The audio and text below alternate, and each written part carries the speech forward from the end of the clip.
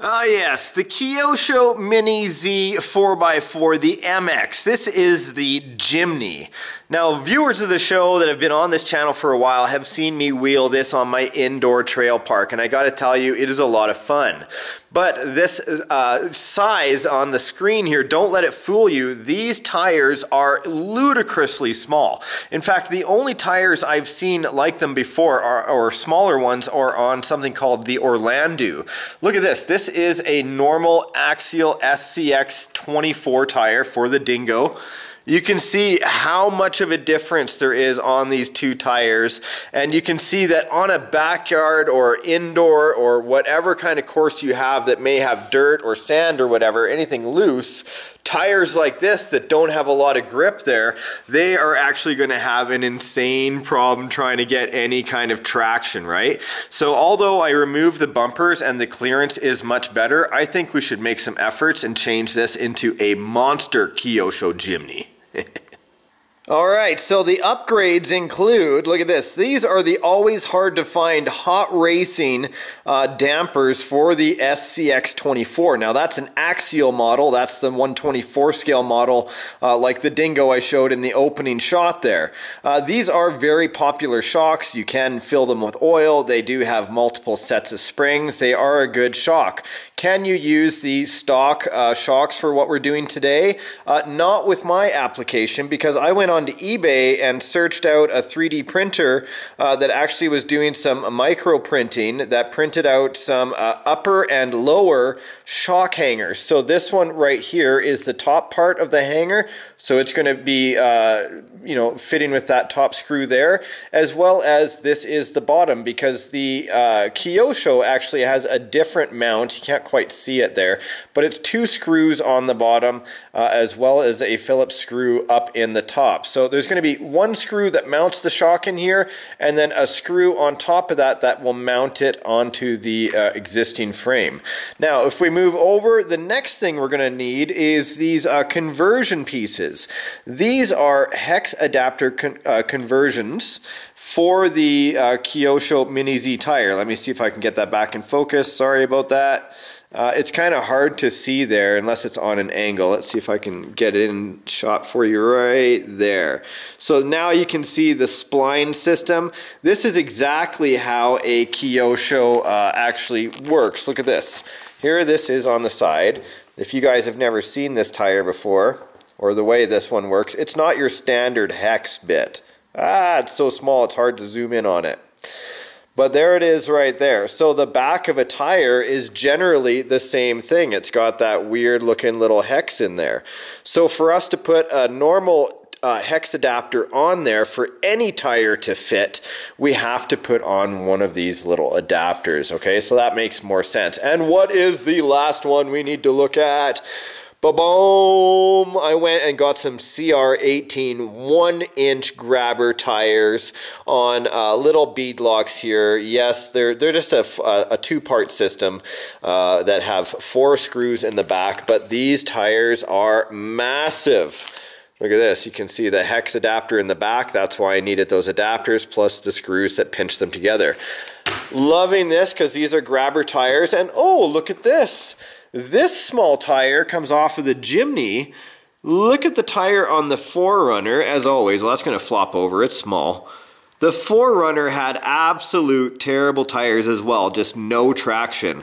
But then, I went this way instead, gave it some massive tires, and then when lockdown is over and Lyle and everybody can get back together, I am going to run this truck in competition. That's why we're doing this truck for you guys here today. Why not? We might as well make it into a monster. We have the means to do it. Now let's take the body off of this. That way we can get right to the shocks and remove all 4 of the shocks just using a normal Phillips screwdriver. When I remove the top of the shock, I am going to need this screw right here still, and you can leave the 2 screws in the bottom mounted in the axle housing itself.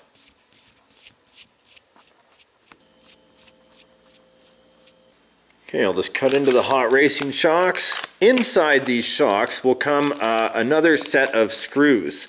They're very, very small. You have to use them for these shocks because the top eyelets here are very small holes. So these screws are essential and you need them for the set that I'm using anyway. Now it's true, these actually come with very firm springs, but not too bad in my opinion. For the weight of the Kyosho Mini Z, I think these are perfect for the tires I'm going to be using. They also come with these softer springs for different models of vehicle, whatever the suspension setup you want is. So what I'm going to do is just basically get this lined up. This is going to be, whoa, there we go. This on the lower hole is where I'm going to stick the top hoop of the shock, and then on the bottom there's the hanger. Now you got to be careful with the direction of this hanger, but it depends on where you print it or how you print it or whatever. This will actually lift it up quite a bit. So we're just going to drop that in on this side in its stock location, of course. Using, remember when I was talking about needing that top screw, this is, well, you'll need that replacement screw again, just to go back up here. And then, just make sure that all four corners move freely when you get it all done. And I've already installed these little adapters. All they do is they just kind of click on to the original axles, like that. Ta-da! And then, huge tires, because now I should have more than enough body clearance, plus these huge tires themselves will jack this truck way up. Yeah, okay, so here's a hint. If you guys got the same tires as I do, you have to go in here and tighten these up almost a full turn, but don't strip them out. Maybe I'm going to say that one was 3/4 of a turn. If you don't do this in your front steering area, you're going to have binding and you'll think it's because your suspension is lifted too high, but that is not it. You're just rubbing these inside screws. The other thing you'll need to do if you're using these tires is you see those little bumps on the inside right beside the screw, like that one above my thumbnail there, and that one, and there's 4 of them. You'll have to take a razor and shave out the first third of that, which is right down to where the screws are, or again, you're just going to get rubbing right there, but it's not a big deal. Cuts out very easy. All right, once the tires are on there, make sure again you can get some movement, but look at this. See that? I'm going to push this forward, off to the side. Look at that. That is because of the change in the suspension height. So what's happening is because the servo is lifted higher, that steering rod is shorter. So what you have to do is unscrew it on both sides to lengthen it a little bit more. I would say by about, just under a 1/4 inch. All right, that is adjusted now, looking good. Everything is moving free. Oh, it's not. I got a little chunking happening in this front axle right here. So I'm going to take it off and make sure that everything is smooth on the inside there. Yeah, you'd think that that was actually having to do with the drive shaft angle, but it's not. The chunking is still there even when you lower it to stock, so I know that that's rubbing on the inside. Once I have that adjusted, you can see all the way around. There's no rubbage. Good to go. Yep, guilty as charged. I have already been playing with it, but wouldn't you if you had a vehicle that looked like that? What a huge difference from what we started with, hey? Now I had to hack and slash the body, but just like in full size, if you're going to put 40 series plus tires on a Jimny, those stock wheel wells were never going to fit it anyway. But look at that. Now this is going to be a way more capable machine. In fact, there is my 4Runner. Look at this. You'd think this would be rubbing in the back. It does not. You'd think this would be rubbing, but it does not. This has great wheel wells. You can see they're lifted and up out of the way. Look how wide it is now, guys. insane compared to what it was before. In fact, let's get the Axial SCX24. If you guys are interested in these, because they're inexpensive, they're very, very good, and they last a long time. They come with a LiPo. I'll leave a link in the video description box below the video player. They're like 130 US or less. I've seen them for 119 at the same link I'm posting below, so hopefully you can find it for that. And a whole bunch of trucks just like this. The Kyosho's, on the other hand, about $300. Very expensive, but a hard body, lots of different things. But let's look at the tires, okay? Now we're looking at this going, they're almost the same, but in fact the Axial Dingo tire is slightly smaller than what we have on the Jimny, indeed making this into a monster Jimny. Now you guys will see me use more of the 4Runner in the upcoming videos, but let's see this Jimny actually do something, okay? I'm not usually driving with my right hand and filming with the left, so let's kind of change it around here. Hello, here is a rock I could not even really approach before.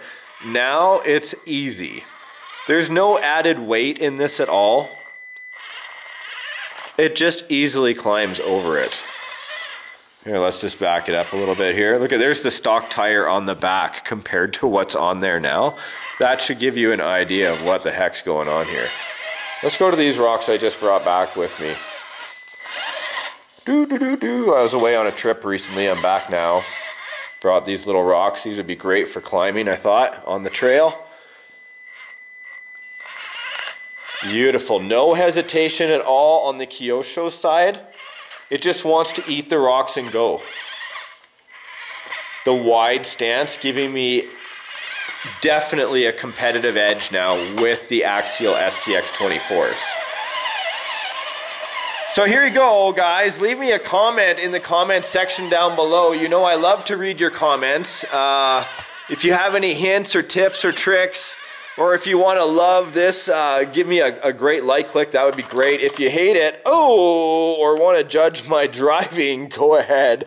Good or bad, it doesn't matter to me. I think all RC in all avenues is fun. When you can stay inside and have fun with RC, I think that is a magical thing in itself. And my friends, as always, like I say, go and have some fun. That is what life is about. If you're able to do that at home right now, right on. If you can order a couple of these, do that, because then you can have some excitement. It doesn't matter what you're crawling. You don't need indoor dirt. You could be crawling the pillows on the couch. You could be in the basement. You could be doing a Lego whole thing. You know, it doesn't matter. That's the whole thing with this hobby. Imagination. Sharing it openly. Having fun. Respecting one another. Look at this. Hey? Doing something together. If you can't wheel outdoors, you might as well wheel indoors. Yeah. All right, guys. Here you go. Here's another episode you can watch right now.